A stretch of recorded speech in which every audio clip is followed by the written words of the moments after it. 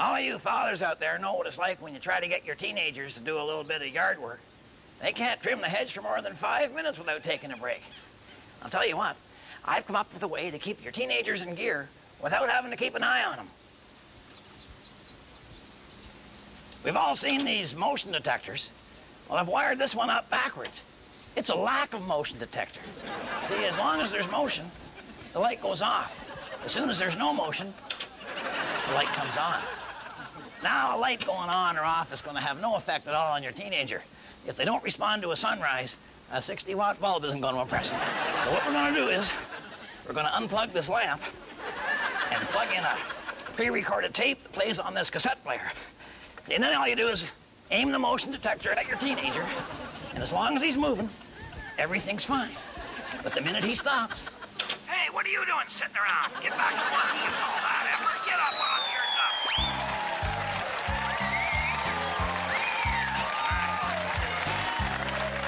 Thank you very much. Appreciate it. Bit of a setback, actually, this week. This is the annual Possum Lake Fishing Derby, and so far, nobody's caught any fish. I'll tell you, if that keeps up, we're not going to be able to give away the great prizes. I think second prize is a bus ticket to Port Asbestos. And if you win first prize, they make it round trip. But so far, like I say, there's been no winners, and so I think they should change the rules. I think they should give the prize to the guy with the biggest lure. Brad, look, hey, look. Wow. Look what I caught. Wow, that's a beauty. Hey, was that a blowfish? 17 pounds. Wow. Yeah, I think the fishing derby should be for the heaviest thing you can catch. It doesn't have to be fish. No. Could be a snowmobile or a stove. Yeah. I got a better idea, Mr. Green. What's that? It should be a living thing to win. If it can't be a fish, it should be something else that's alive. Like a swimmer? No, like a plant or a tree. Oh, man. Look. I snagged this beauty in Mercury Creek down by the bridge. Yeah, that's when half the Santa Claus parade went off the bridge and fell into the lake. Yeah. They call those things floats. Oh, wait a sec. That's not living. That's artificial, Mike. That won't work. Yeah. Sorry. Well, we got to come up with a better way to catch fish. We could drag a big net from one end of the lake to the other, right? Where are we going to get a net that size? The tennis club. They don't lock that gate. Oh, No, but, you know, the trouble is there isn't any fish. I think maybe we should just test the water in the lake. You know what we could do, eh? We could drain the whole thing, huh? Hey, hook all our cars up there, drop the rad hoses in by the boat ramp, start up the engines, make that puppy as dry as a martini, huh? I think that we should test the water in the lake. What? You know, I've heard that if you fire off a big charge of dynamite underwater, you can fish with a pitchfork. I'm gonna go test the water in the lake.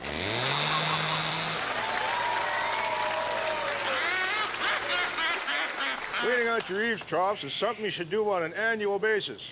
No matter how many trees I blow up, I still get leaves in them. And dirt, sticks, little chunks of my propane tank. Well, here's an easy way to clean them out. You borrow a hunk of hose from a local building. You might want to hose down the building for safety. Then you attach the nozzle to the bottom part of the downspout on your eave trough with the explosive enthusiast's secret weapon, duct tape.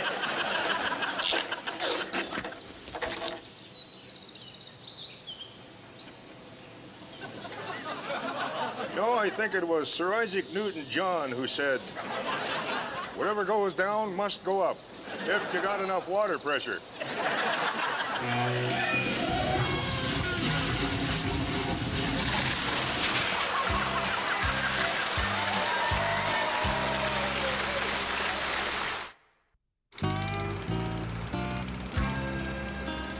Oh, yes, sir. Yes, sir. I'll have those P&L statements ready for the audit for you for by about, 3 o'clock. We're at DeSantis. Noon? 3. Noon? Yeah. Oh, noon's easy. I can do noon, sure. Yeah. Gum. It's great.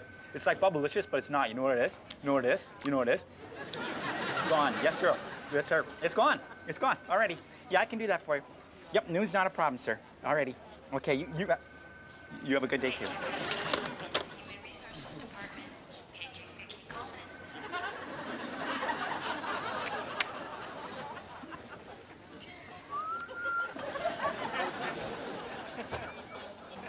Harold? Oh! Pressure getting to you, Harold? No. Oh, no. I love this job. It's just the greatest. Look at this, Uncle Red. I'm an assistant account executive. Oh, yeah, I see that. Hey, account executive, eh? How many accounts do you have, Harold? None. So you're a no account executive, huh? Yeah, well, don't you worry. I'm getting there. Everybody says I have what it takes to be a financial advisor. Is that a compliment, do you think? Uncle Red, I know you mean well, but I'm not coming back to the lodge. Oh, I'm not coming back to the lodge. I know. I got this job, I like it, and I'm good at it. Yeah, well, I just don't want you to get hurt, that's all. You insult me so I won't get hurt? Well, Harold, this is the big city. People will take advantage of you, Harold, all right? I want you to be treated fairly. Uncle Red, I make $1,200 a week. What do you mean when you say a week? A week. $1,200 a week. And they pay me every week.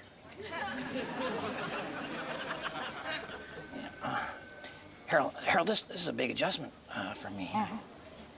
I think I'm going to have to go home now, Harold. Well, I understand. Yeah. Thank you very much for coming in to check up on me. And you drop by anytime you like. Yeah. Okay, Harold, thanks. Well, Harold, I can't move my foot. Oh, no. Is it a stroke? No, it looks like gum. Parking lots can be frustrating, can't they? You either can't find a spot at all, or then you do get one, and by the time you get back to your car, somebody has boxed you in, eh? Maybe the guy whose spot you took, or maybe the parking lot owner getting back at you for not paying last time. Well, today, I'm going to show you a fast, cheap, unembarrassing way to get into or out of a tight parking spot. First thing you need, your spare. Now, your spare might be flat. It doesn't matter, it'll work just as good. And then you need a jack, but you don't want this kind of jack. You want the hydraulic type. They have a little more lifting power. Because we're not just going to be lifting one end of the vehicle. But hey, I'm getting way ahead of myself. All right, I got 2 jacks. That means I can open. Next thing you want to do is horse the back seat out of there. All right, hit it.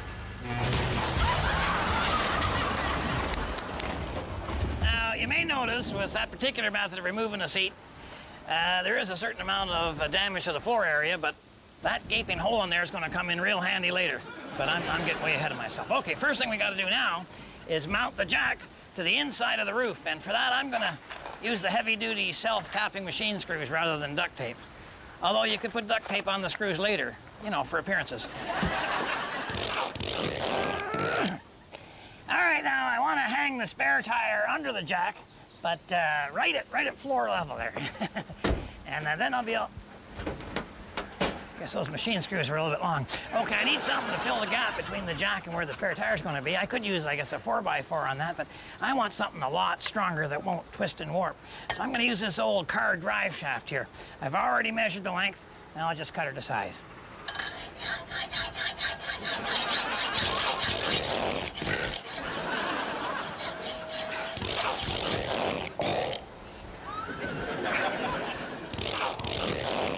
Okay, I decided to go with the 4x4 after all on that. But she's all assembled. We got the jack hanging from the roof, and we got the spare hanging from the jack, and the whole unit is positioned over our big hole in the floor. So now, whenever we want to get into or out of a real tight parking spot, all we do is jack down the spare, which will jack up the car, and we spin her around till she's facing the right way. Then we jack up the spare, which will jack down the car, and we're out of there. Funny how life solutions are usually so simple, isn't it? Boy, my wife's gonna go nuts when she sees this, but I'm getting way ahead of myself. So remember, if the women don't find you handsome, they should at least find you handy. And now, if you'll excuse me, I'm gonna take this baby for a spin.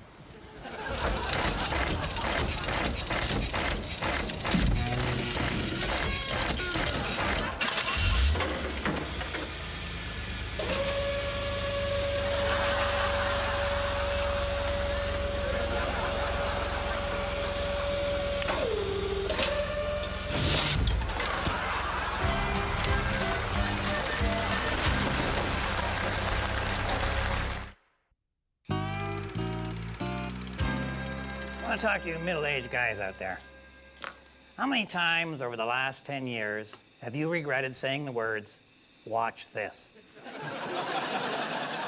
How many of your scars, your missing fingers, your faded memory are a direct result of saying the words, "Watch this"?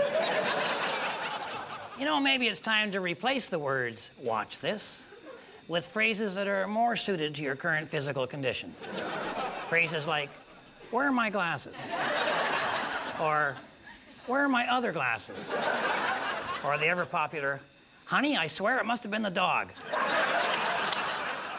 You see, women aren't the only ones whose biological clocks are ticking. It's just that our clocks are saying different things. You know, women's clocks are saying, "You're having hot flashes," or, "You know, I think screaming will make everything better." But our clocks are saying, "Get off the roof, you fool." Or, "Put those rollerblades down now." The important thing is, never say, "Watch this," all right? Just accept the fact that you've reached that point in your life where there's nothing about you that's worth watching. Except, of course, for your manners and your cholesterol levels. And remember, I'm pulling for you. We're all in this together.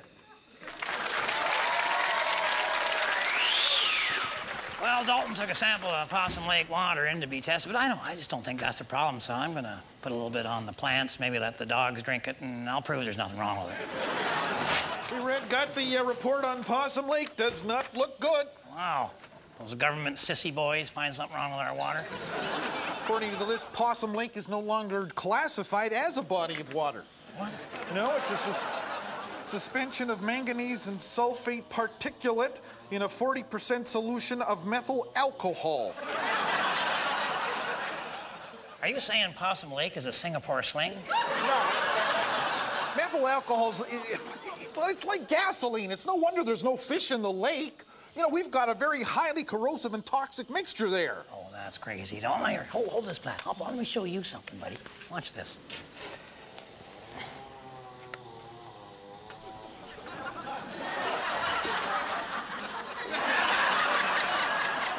Holy mackerel.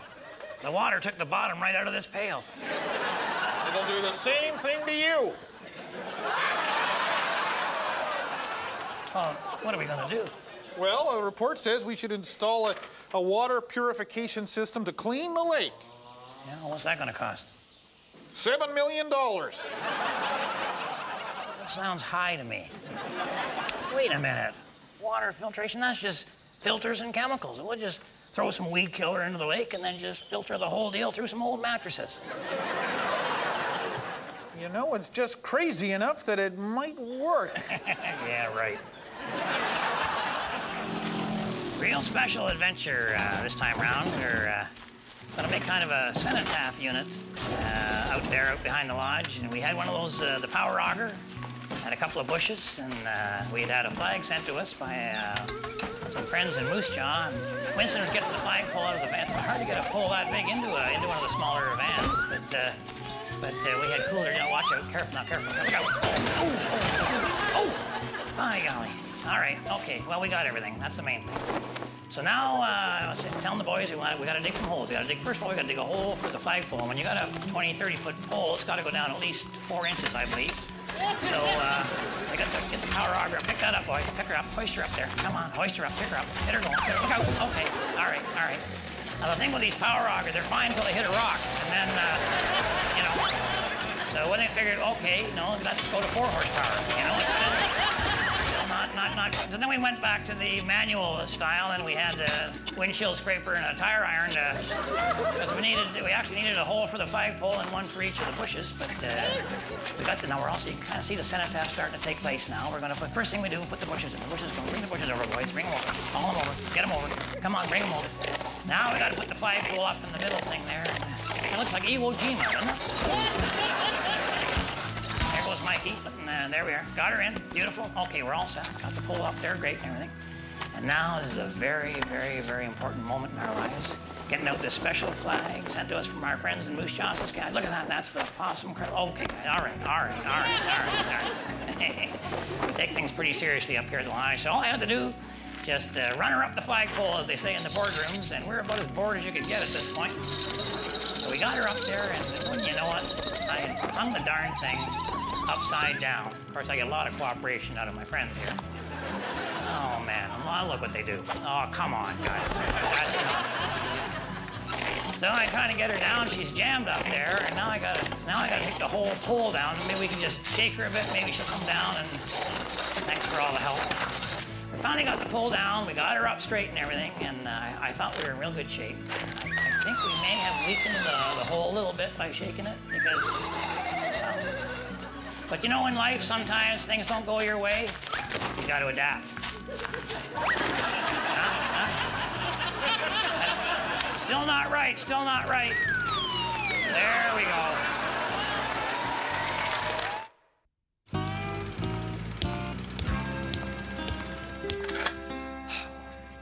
Oh, Brett! Red Green! What a great surprise. Well, it shouldn't really be a surprise, Gord. I told you I was coming. Yeah, I know, but I forced myself to forget. You ever done that? I'll try it right after I leave. Oh. What's this, Gordon? Oh yeah, that's my new Watchtower guest book. Oh, yeah. From now on, everybody that visits the tower will sign the guest book. Oh, yeah, no, I know this. I gave you this book 4 years ago. Do you remember? I was the first one to sign in it, eh? Oh, yeah. I'm the only one who signed in it. Yeah, I know, yeah. Hey, you could sign it again. Yeah, all right. Okay, sure. I'll sign it again. Sure. No There you problem. go. Yeah. Oh, except this time, could you sign it from Shirley or Angela? And write something mushy like a poem or something. No, Brian. You know, I'm not really comfortable writing to you from a woman. You know, it bothers me. Really? Yeah. Maybe you should see somebody about that. Gordon, doesn't it seem unusual that you've been here for 4 years and you haven't had any visitors? Is that what you think? Yeah. I've had plenty of visitors up here, Red. Oh. Hundreds every week. Oh. You don't know much about mosquitoes, do you? I'm thinking real visitors, human visitors, Gordon. Well, who do you think Shirley and Angela are? Oh. They're human. Oh. Oh, boy, are they human. Oh. Except they only come when I'm asleep. Yeah. But they come often. Yeah. If it wasn't for them, I'd probably go crazy. Oh, all right. Tell you what, Gordon. All right. I'll sign one to you from Angela. How's that? Better make it Shirley. Angela's left-handed.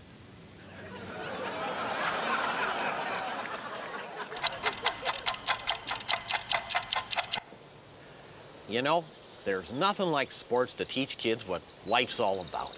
And what better place to learn about winning and losing and good sportsmanship and patience than the old ballpark, huh? Today I'm teaching the young one here about patience. You know what I'm talking about. Good things come to those who wait. It's an important lesson. Oh, no. You don't want that. No, this is full of nitrates, animal byproducts. Ew. See where the pitcher's mound is? There's a batter's box. And a major league pitcher winds up. That ball's going 90 miles an hour across that plate. So it makes this game so great. Huh. He loves this. This is just about perfect, too. So get a kid, grab a hot dog, come to the ballpark, spend some quality time together. Be something that'll reward the both of you. When does the ball game start?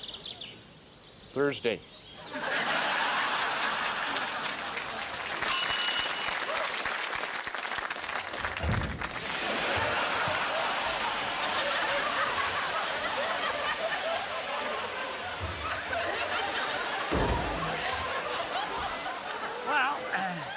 We're getting there. You know, the lake still has bits of stuff floating around in it, but I think all the explosive toxins have been removed. Thanks to Mike. Mike, is there anything you wanted to say to the kids watching out there? Yes, Mr. Green. Smoking cigarettes is hazardous to your health, especially if you're standing in a lake of gasoline. It's actually a good thing that we don't have any fish in there. Possum Lake would be chowder at this point. But you know, on the bright side, there was some good news that came out of this, according to the report. Anyway, read it to him, Dalton. Yeah. Ow! Oh, boy. Blood up. All right. Once the methyl alcohol contaminants have been removed, the remaining impurities are non-toxic and can be removed by filtration. Yeah, see, so all we gotta do now is filter the water and Possum Lake will be healthy again. So what we had to do is come up with a cost-effective, efficient filtration system, and this is where the brilliance comes in. Well, I don't think it's so brilliant. No, but then you didn't think of it, did you, Mike? Eh? All you could think of was, I think I'll light up a cigarette, and now none of us have eyebrows. So what we have is the best filter system anybody could ever devise. You know what I'm talking about? The human body. That's right. Just let nature take its course. Huh? A miracle of the human kidney. That's the thing right there.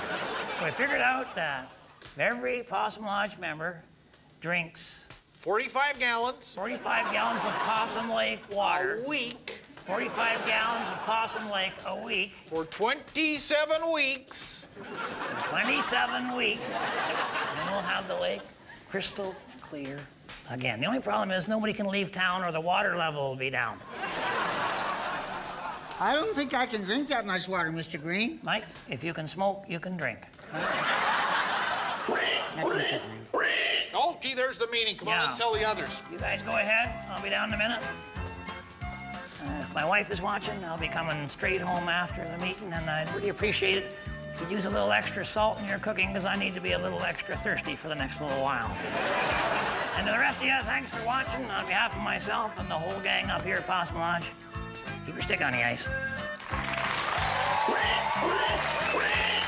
Sit down, please. Take your seats, everybody. The lodge meeting's about to start. Come on now. Take your seats. Take your seats. All rise! All rise! Quando, Omni, Flunkus, Moritati. Sit down. All right, bow your heads. Join me in the men's prayer. I'm a man, but I can change if I have to, I guess. Bring it in, Mike. Just water. 45 gallons a week, guys.